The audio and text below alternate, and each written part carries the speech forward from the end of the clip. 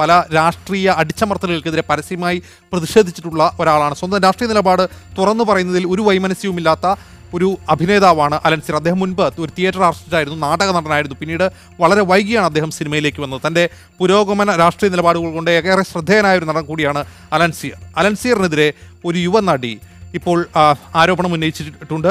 ആരോപണം ഉന്നയിച്ചത് ആദ്യം അവർ ഒരു ബ്ലോഗിലൂടെയാണ് ആരോപണം ഉന്നയിച്ചത്. പിന്നീട് അവർ ഫേസ്ബുക്ക് വീഡിയോയിൽ പ്രത്യക്ഷപ്പെട്ടുകൊണ്ട് ആരോപണം ആവർത്തിക്കുകയും ചെയ്തു. എന്തായാലും MediaOneനോട് ആ ഇര ആരോപണം ആവർത്തിച്ചു. MediaOneനോട് ഒരു മാധ്യമത്തോട് ആദ്യമായിട്ടാണ് അവർ ഈ കാര്യങ്ങൾ തുറന്നു പറയുന്നത്. അവരുടെ വാക്കുകളിലേക്ക് ആദ്യം പോയതിനു ശേഷം മടങ്ങി വരാം.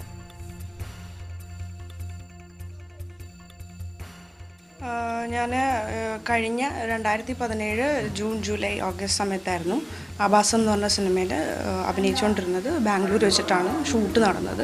അപ്പോൾ ആദ്യത്തെ ഒരു 10-12 ദിവസം ഒരു കുഴപ്പമില്ലാതെ ഭയങ്കര ഫ്രീ ആയിട്ട് പോവുമായിരുന്നു. 12ാമത്തെ ദിവസം ഈ പുള്ളിക്കാരൻ അലൻസിയർ എന്ന് പറഞ്ഞ ആൾ ഷൂട്ടിനെത്തുകയും പുള്ളി തിയേറ്ററും കൂടെ ബേസ്ഡ് ആയിട്ടുള്ള ഒരാളാണ്. അപ്പോൾ ഞാനും തിയേറ്ററിൽ നിന്ന് വരുന്നതാണ്. അപ്പോൾ എൻ്റെ കൂടെയുള്ള ആളും തിയേറ്ററിൽ നിന്നാണ്. അപ്പോൾ കുറച്ചും കൂടെ പരിചയം എൻ്റെ കൂടെയുള്ള ആളുമായിട്ട് നല്ല പരിചയം ഉണ്ടായിരുന്നു. അപ്പോൾ അങ്ങനെയാണ് നമ്മളുടെ ആദ്യത്തെ മീറ്റിംഗ്. പക്ഷേ ആദ്യത്തെ മീറ്റിങ്ങിൽ വെച്ച് പോലും പുള്ളി വളരെ മോശമായിട്ട് മറ്റുള്ള സെറ്റിലെ സ്ത്രീകളെ മറ്റു പുരുഷന്മാർ അല്ലെങ്കിൽ ആർട്ടിസ്റ്റുകൾ പലതരത്തിലും കളിയാക്കുന്നു. എന്താ പറയുക, അവരുടെ ബോഡി ഫിസിക്കൽ കാര്യങ്ങളെയൊക്കെ കുറിച്ച് പറഞ്ഞ് വളരെ വൃത്തികേടായിട്ട് പറയുന്നത് പുള്ളി ഞങ്ങളോട് പറഞ്ഞ് ഇങ്ങനെ രസിക്കുകയാണ്. അപ്പം ഞാനത് സ്റ്റോപ്പ് ചെയ്ത് അലൻസിയറായിട്ട് എന്താണ്, നിങ്ങളുടെ വളരെ സുഹൃത്തുക്കളായിട്ട് അഭിനയിക്കുന്നവരായിരിക്കുമല്ലോ, അപ്പോൾ എന്താണ് ഇങ്ങനെ സംസാരിക്കുന്നതെന്ന് ചോദിച്ചിട്ട് അതിനെ ബ്ലോക്ക് ചെയ്യുകയാണ്. അപ്പോൾ പുള്ളി എന്നെ കളിയാക്കുകയാണ്, നീ തിയേറ്റർ ആർട്ടിസ്റ്റാണോ, നീ സിനിമയിൽ അഭിനയിക്കുന്ന കുട്ടിയല്ലേ, ധൈര്യമായിട്ടിരിക്കണ്ടേ, ലൈറ്റായിട്ട് എടുക്കണ്ടേ, ഇതൊക്കെ ഒരാളുടെ ബോഡിയെക്കുറിച്ച് പറയുന്നതിന് എന്താ ഇത്ര ഷെയിം, അത് കേൾക്കുമ്പോൾ നിനക്ക് എന്തിനാണ് ഇത്ര നാണം വരുന്നത്, അങ്ങനെയുള്ള രീതിയിൽ റിയാക്ട് ചെയ്യാൻ തുടങ്ങിയപ്പോൾ ഞാനത് ഭയങ്കര ഇറിറ്റേറ്റഡ് ആയിട്ട് ഞാൻ പറഞ്ഞാൽ മനസ്സിലാക്കുന്നൊരു സംഭവമല്ല എന്ന് വെച്ചിട്ട് ഞാൻ അവിടെ നിന്ന് പോരും, എൻ്റെ കൂടെയുള്ള ആൾ പോരുകയാണ് ചെയ്തത്. അതിനുശേഷം പല വട്ടവും പുള്ളി അവിടെ സെറ്റിൽ പല പെൺകുട്ടികളുടെ അടുത്തും എൻ്റെ അടുത്തും ഒക്കെ പല രീതിയിലും ഇങ്ങനത്തെ കുറേ ടോക്കുകളുമായിട്ട് വരാൻ തുടങ്ങി. അതൊക്കെ എല്ലാ പെൺകുട്ടികളും പല രീതിയിലും ബ്ലോക്ക് ചെയ്തിരുന്നു. പിന്നെ ഒരു ദിവസം എനിക്ക് ഒരു മെൻസ്ട്രേഷൻസ് ടൈമിൽ എല്ലാവരും ഷൂട്ടിലിരിക്കുമ്പോൾ എനിക്ക് ടയേർഡായിട്ട്, എൻ്റെ ഷൂട്ട് കുറച്ച് കഴിഞ്ഞിട്ടാണ്, അപ്പം ബസ്സിലാണ് ഷൂട്ട്, ഞാൻ പുറത്തിരിക്കുകയാണ്. അപ്പോൾ എനിക്ക് വയ്യാന്ന് തോന്നിയിട്ട് ഞാൻ ഡയറക്ടറോട് അനുവാദം എടുത്തിട്ട് റൂമിൽ പോവുകയും ഷോട്ട് നടക്കുമ്പോൾ വരാമെന്ന് പറയുകയാണ് ചെയ്തത്. കുറച്ച് നേരം കഴിഞ്ഞപ്പോൾ അലൻസിയറായിട്ടിൻ്റെ ഡോറ് മുട്ടുന്നത് കണ്ടു. ഞാൻ കീ ഹോളിൽ കൂടെ നോക്കുമ്പോൾ പുള്ളിയായിരുന്നു അത്. എനിക്ക് ടെൻഷനുണ്ട്, പുള്ളി പൊതുവേ ഇങ്ങനെ ഒരു പെരുമാറ്റമായതുകൊണ്ട് ടെൻഷനുണ്ടായിരുന്നു. ഞാൻ ഡയറക്ടറെ വിളിച്ച് കാര്യം പറഞ്ഞു. ഡയറക്ടർ എന്നോട് പറഞ്ഞു, ഷൂട്ടിലാണ്, ഞാനിപ്പോൾ തന്നെ ആരെങ്കിലും വിടാം, സേഫായിട്ടിരിക്കൂ, ഫോൺ കട്ട് ചെയ്യണ്ടെന്ന് പറഞ്ഞു. ഞാൻ ഫോൺ കട്ട് ചെയ്തില്ല, ഫോൺ അങ്ങനെ തന്നെ വെച്ചു. പുള്ളിയുടെ മുട്ട് കൂടിയപ്പോൾ ഞാൻ തുറന്നു, എന്താ എന്ന് ചോദിക്കാൻ വേണ്ടി തുറന്നു. പുള്ളി കയറി വാതിലടച്ചു. ഭയങ്കര ലൈറ്റായിട്ട്, പുള്ളിക്കൊരു കുഴപ്പമില്ലാത്ത പോലെ, എന്തോ സ്വാതന്ത്ര്യമുള്ളൊരു സ്ഥലത്ത് കയറി വരുന്ന പോലെ എൻ്റെ അടുത്ത്, നിന്നെ ഒന്ന് കാണണമെന്ന് വിചാരിക്കുകയായിരുന്നു, നീ ഇങ്ങനെ ഇത്രയും തിയേറ്ററിലൊക്കെ ഒരു എക്സ്പീരിയൻസ്ഡ് ആയിട്ടുള്ള ആർട്ടിസ്റ്റൊക്കെ ആയിട്ട് നിനക്ക് അത്ര ധൈര്യം പോരാ, നിനക്കൊന്ന് ധൈര്യം വെക്കേണ്ട കാര്യമുണ്ട്, അങ്ങനെയൊക്കെ പറഞ്ഞുള്ളൊരു ടോക്കും എൻ്റെ അടുത്തേക്ക് വരലൊക്കെ ആയിരുന്നു. അപ്പം ടെൻഷനുണ്ട്. ഇത് ഫോൺ ഉള്ളതുകൊണ്ട് കുറച്ചും കൂടെയൊക്കെ സ്ട്രോങ് ആയിരുന്നു, എന്നാലും ഭയങ്കര ടെൻഷൻ ഉണ്ടായിരുന്നു. ഇയാൾ എന്താ ചെയ്യാൻ പോണേന്നുള്ളൊരു സാധനം. പെട്ടെന്ന് കോളിംഗ് ബെല്ലടിച്ചു. അപ്പോൾ പുള്ളി എന്നെ ഞെട്ടിയിട്ട് പുള്ളി തുറക്കുകയും, ഒരു അസിസ്റ്റൻറ്റ് ഡയറക്ടറായിരുന്നു, പുള്ളി പറഞ്ഞു, ചേട്ടനെ വിളിക്കണമെന്ന് പറഞ്ഞു. അപ്പോഴേക്കും ആര് വിളിച്ചു, എനിക്ക് ഷൂട്ടില്ലല്ലോ, ഞാൻ ഡയറക്ടറോട് സംസാരിച്ചായിരുന്നു, എന്നോട് 2 മണിക്കൂർ മുന്നേ പറയാറുണ്ടല്ലോ ഷൂട്ടുണ്ടെങ്കിൽ, അപ്പം പറഞ്ഞില്ലല്ലോ എന്ന് പറഞ്ഞു. അപ്പോൾ പുള്ളിക്കാരൻ അത് പറഞ്ഞിട്ടാണല്ലോ വന്നത്, അസിസ്റ്റൻറ്റ് ഡയറക്ടർ. അപ്പോൾ എങ്ങനെയെങ്കിലും കൊണ്ടുപോകാൻ വേണ്ടിയിട്ട്, ചേട്ടൻ ഉണ്ട്, ഡയറക്ടർ പറഞ്ഞിട്ടാണ് ഞാൻ വന്നത്, ചേട്ടൻ വരണം എന്ന് പറഞ്ഞു.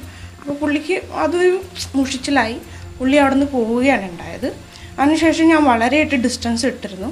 പുള്ളി ആ സെറ്റിൽ നിന്ന് അത് കഴിഞ്ഞിട്ട് ഒരു 4-5 ദിവസത്തെ ഇടവേള എടുത്തിട്ട് പോയിരുന്നു. അപ്പം റിലാക്സ്ഡ് ആയിരുന്നു ഞങ്ങളൊക്കെ. പക്ഷെ എല്ലാവരും സംസാരിച്ചിരുന്നു പുള്ളിയുടെ സ്വഭാവത്തെക്കുറിച്ച്. പുള്ളി എങ്ങനെയായിരുന്നു അല്ലേ, നമ്മൾ വിചാരിക്കുമ്പോൾ, നമ്മൾ പരിചയപ്പെടുന്നതിന് മുമ്പ് പുള്ളിയെക്കുറിച്ചുള്ള അറിവുകൾ ഇതൊന്നും അല്ലല്ലോ, ഇത്തരത്തിലുള്ള മനുഷ്യരെ, അങ്ങനെയൊക്കെയുള്ള ഡിസ്കഷൻസ് പല പെൺകുട്ടികളും അതിനകത്ത് നടത്തിയിരുന്നു. അതിനുശേഷം ഒരു 4-5 ദിവസം കഴിഞ്ഞിട്ട് വരികയാണ്.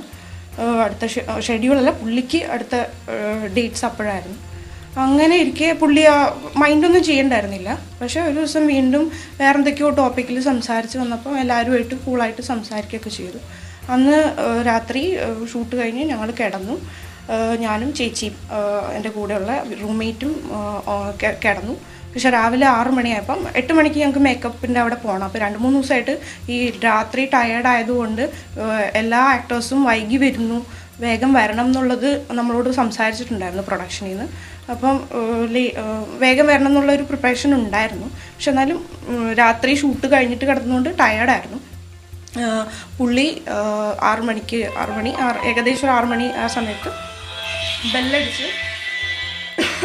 ബെല്ലടിച്ച് റൂം അപ്പം എൻ്റെ കൂടെ ഇരുന്ന ആളാണ് വാതിൽ ഓർക്കുന്നത്. അപ്പോൾ സ്യൂട്ട് റൂമാണ്. അപ്പോൾ ഉള്ളിലൊരു റൂമുണ്ട്, പുറത്ത് ഒരു ഹാളുണ്ട്. അങ്ങനത്തെ ഒരു റൂമാണ്. അപ്പോൾ വാല് തുറന്നു. അപ്പോൾ ചേച്ചി അൻസിയറേട്ടൻ സംസാരിക്കുന്ന എന്തോ ഞാൻ കേൾക്കുന്നുണ്ട്, ആരോ സംസാരിക്കുന്നു. പുള്ളിയാണെന്ന് എനിക്ക് ശബ്ദത്തിൽ മനസ്സിലാവുന്നുണ്ട്. അപ്പോൾ എൻ്റെ വാതിൽ ക്ലോസ്ഡാണ്. പുള്ളി ഹോളിലിരുന്നിട്ടാണ് ചേച്ചി സംസാരിക്കുന്നത്.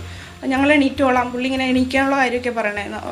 വഴക്ക് കുറയില്ലേ, എല്ലാ ദിവസവും ഇപ്പോൾ 2-3 ദിവസമായിട്ട് വൈകണമെന്ന് പറഞ്ഞില്ലേ, ഇന്നലെ വഴക്ക് കുറയില്ലേ എന്നൊക്കെയുള്ള ടോക്കായിരുന്നു.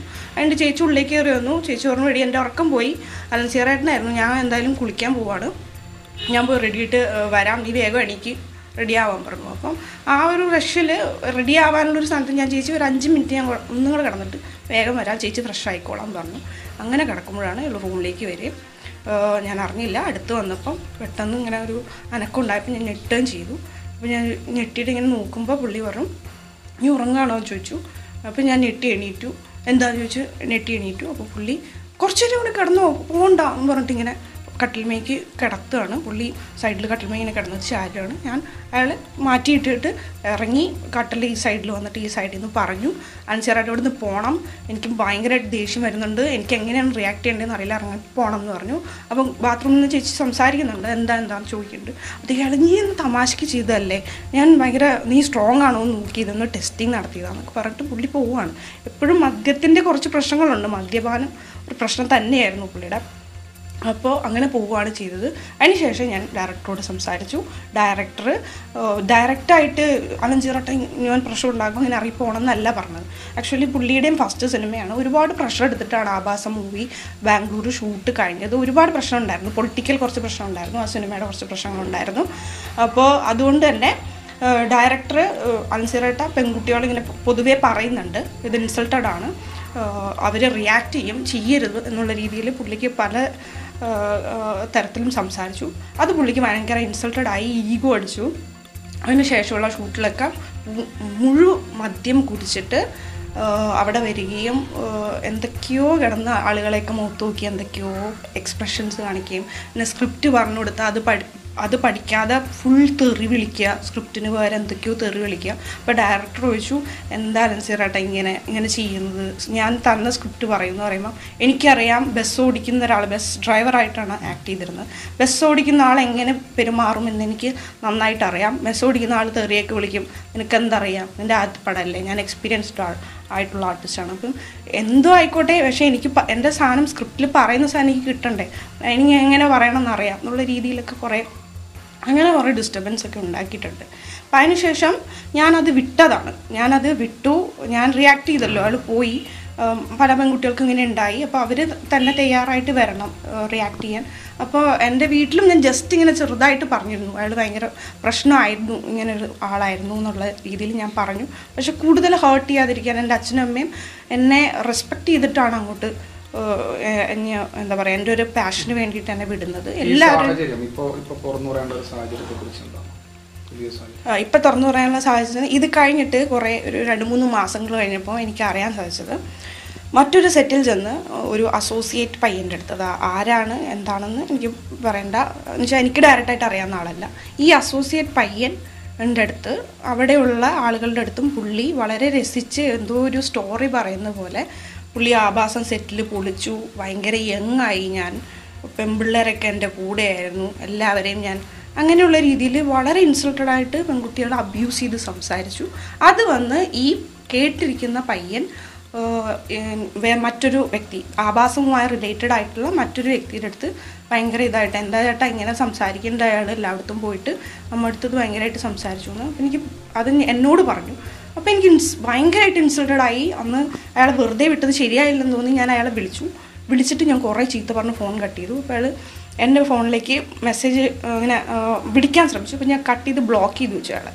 അപ്പോൾ അയാൾ എൻ്റെ കൂടെ ഉണ്ടായിരുന്ന ആ ചേച്ചിയുടെ ഇതിലേക്ക് അവളോട് പറയണം, എനിക്ക് പറ്റിപ്പോയൊരു തെറ്റ്, എൻ്റെ ജീവിതത്തിൽ ആദ്യമായി ഒരു സെറ്റിൽ എനിക്ക് പറ്റിപ്പോയൊരു തെറ്റിനെ കുറിച്ച് ഞാൻ പറയുകയായിരുന്നു ചെയ്തത്, അല്ലാണ്ട് അത് ഒരു കഥയായിട്ട് പറയുകയല്ലായിരുന്നു ചെയ്തത് എന്ന് പറഞ്ഞിട്ട് ഭയങ്കര ഡയലോഗ് അടിച്ചു. അപ്പം അത് എനിക്ക് ചേച്ചി അയച്ചു തന്നു. അത് കേട്ടപ്പോൾ എനിക്ക് ശരി എന്നുള്ള രീതിയിലൊരു ഇതായി. ഞാൻ ചേച്ചിയോട് പറഞ്ഞു, ഇനി മേലെ ഇങ്ങനെ ഉണ്ടായിക്കഴിഞ്ഞാൽ അയാളോട് പറഞ്ഞേക്ക്, ഞാൻ റിയാക്ട് ചെയ്യുന്ന വേറെ തരത്തിലായിരിക്കും.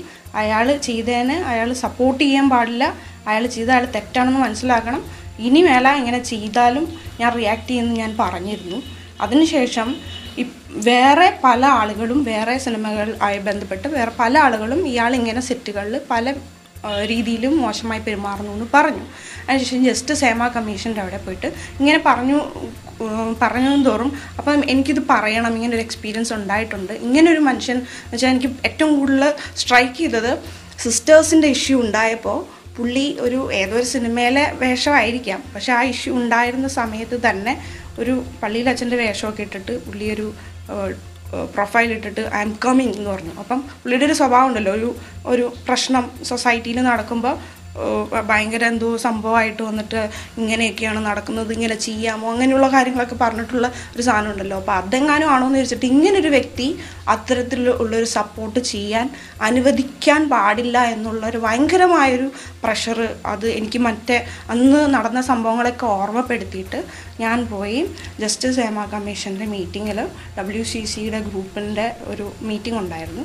അന്ന് എനിക്ക് മാഡത്തിനോട് കുറച്ച് കാര്യങ്ങൾ പറയാനുണ്ട്, പേഴ്സണലായിട്ട് പറയാനുണ്ടെന്ന് പറഞ്ഞു.